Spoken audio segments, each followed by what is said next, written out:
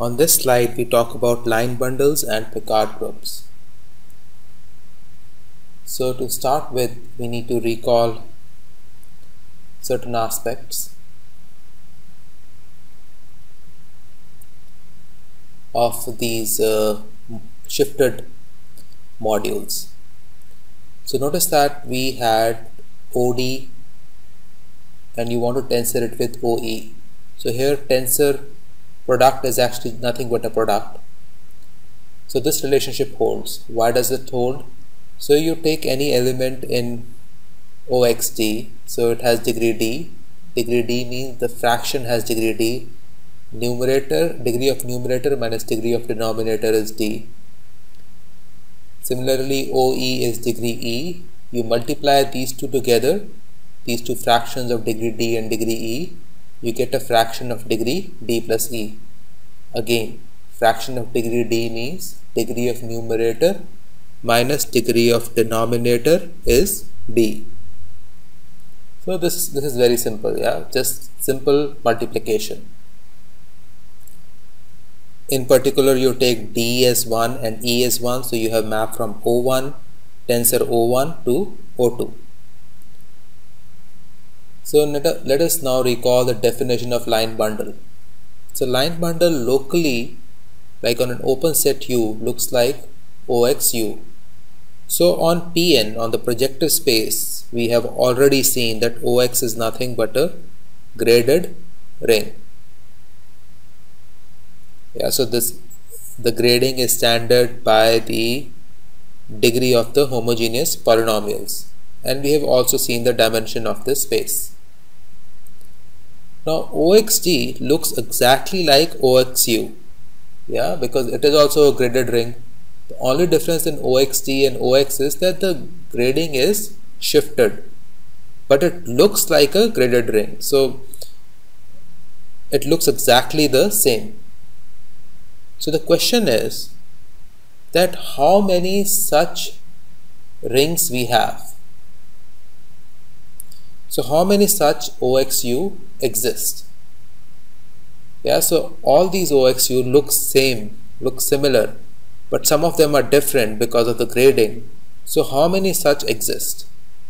So obviously OX by itself exists with no shifting, then by shifting by 1, shifting by 2, shifting by 3, shifting by 4 and so on, and shifting in the opposite direction, OX minus 1, OX minus 2, OX minus 3. We will later on show why OX1 and OX minus 1 are dual to each other. OX2, OX minus 2 are dual to each other. In general, OXn, OX minus n are dual to each other.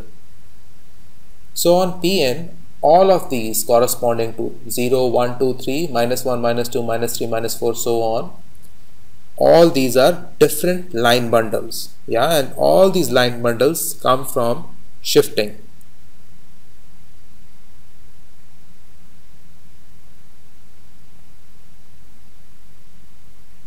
So we have a map from integers to pic of Pn, and you can see, take an integer, take it to O of t.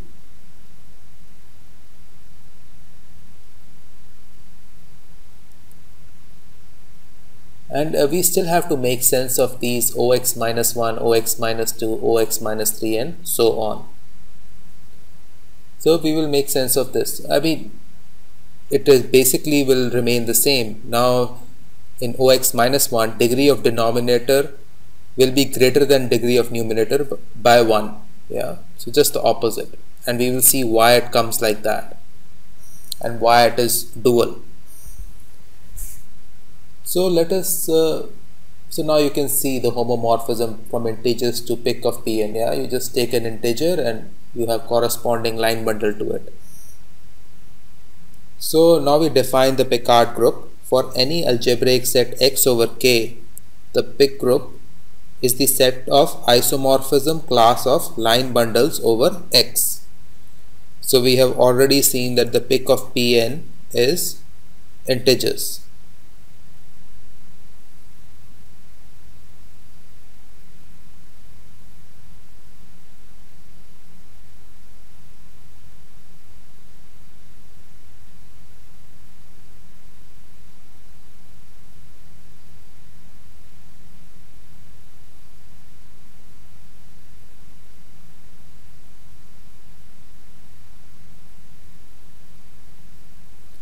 So what is the group operation? You just take the tensor product of two line bundles, just like we have taken tensor product of OD and OE to form OD plus E.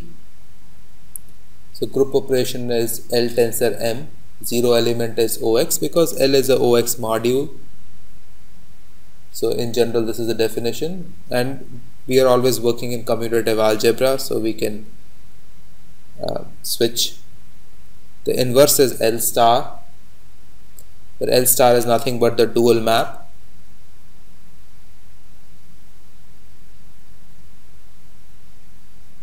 So this is nothing but homomorphism from here to here. So let us check whether this is a dual map. So homomorphism is, say, a map phi which takes a line bundle to the ring OX. Again, line bundle locally looks like OX, but as we saw in the PN case, it was shifted. So if it is not shifted at all, you basically just would have one. I mean, if you cannot shift or do anything, in most cases there could be just one line bundle for the entire space. So notice that L star tensor L will give you phi of F, and you can see lies in O of X. Very clear, yeah. So why L star is inverse element. Now I'm just writing the notation that for n greater than 0 what you need to do, for n less than 0 what you need to do. So line bundle tensor n, what if n is positive, n is 0 and n is negative? So that is the definition. So over projective space it will make much more sense. Yeah, so O of n, O1 tensor with O1, tensor with O1. You have already seen O1 tensor with O1 is O2, O2 tensor with O1 is O3, and so on. So this you can also write it as O1 tensor n. Yeah, so n greater than 0.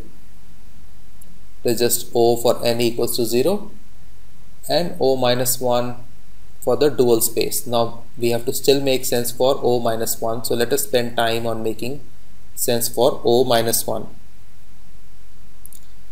So first notice that if you tensor O1 with O minus 1, 1 minus 1 will give you 0. So basically O1 tensor O minus 1, they are dual to each other. You can see you end up back in O. So now we see it more concretely. So you want to go from O1 to O.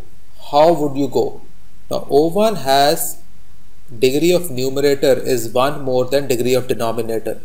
In O, the degree, because O is not shifted at all, the degree of numerator is same as degree of denominator. So what you do? You multiply by 1 by f. So 1 by f has degree 1. That means 1 by f, this entire thing, this fraction 1 by f has degree minus 1. So what you have done, you have taken O1, you have multiplied it by 1 by f, and therefore you end up back in O. So you have basically shifted the degree by minus 1. Yeah, so you were 1 further along and now you are 1 back, and that is pretty much it, and that is why it is dual. So basically O of minus 1 is what?